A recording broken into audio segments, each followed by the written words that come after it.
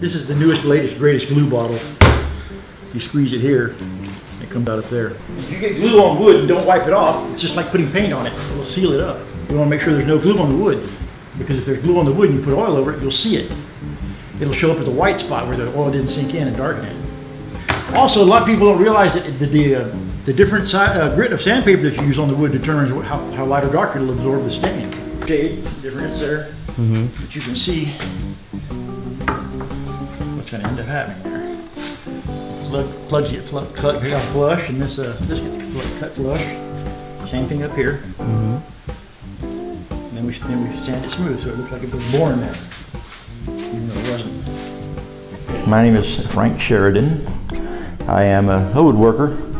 I spent most of my adult life building interiors for airplanes for head of state and executive business jets. My name is John Rise, and I'm a professor at the Savannah College of Art and Design. I teach drawing in the School of Foundation Studies, principally all drawing classes. Hello, I'm Karen Rise, the wife of John Rise. I do everything for John to make it possible for him to go into his workshop and into his studio.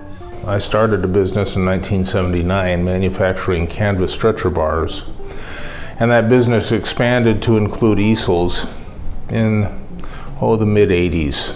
The easel industry at that time was very complacent and pretty soft, very vulnerable, and needed some changes. John comes from a very creative background, design background. He's a painter. He's a still life painter by heart, by trade. That's what he went to school for. I don't come from that background. I come from a law enforcement background, you know, up against the wall, spread them and search them. That's how I operate. All the easels were in what they called KD form, knockdown form.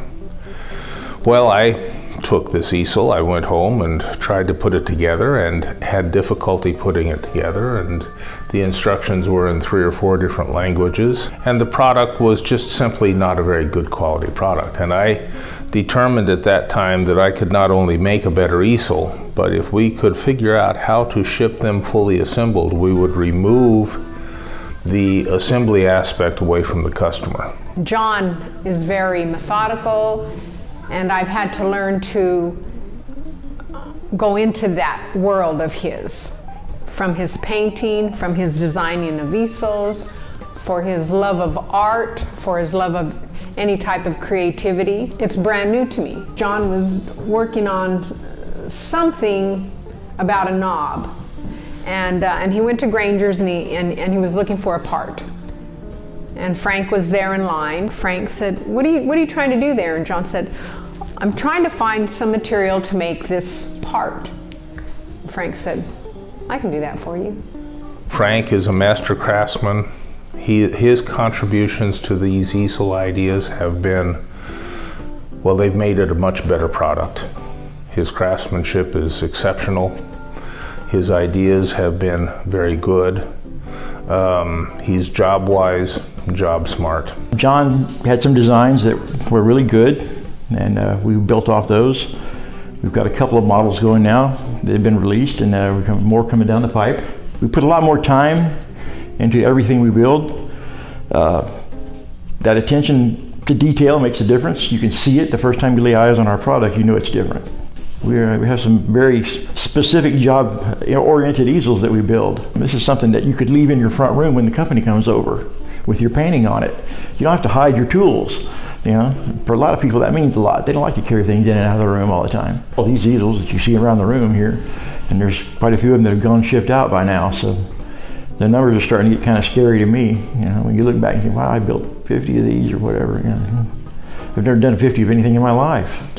The wood that we buy from specialty wood stores mostly.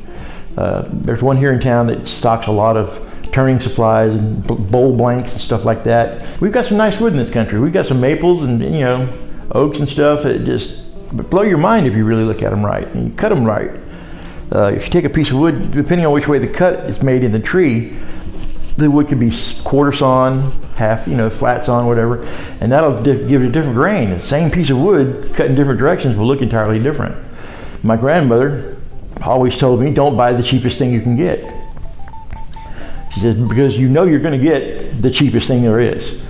You know, you don't have to buy the priciest thing, but don't buy the cheapest. Avoid the cheap stuff. If you come up with a creative solution, then you're going to have a much more successful product. Focus on John's passion, which is painting.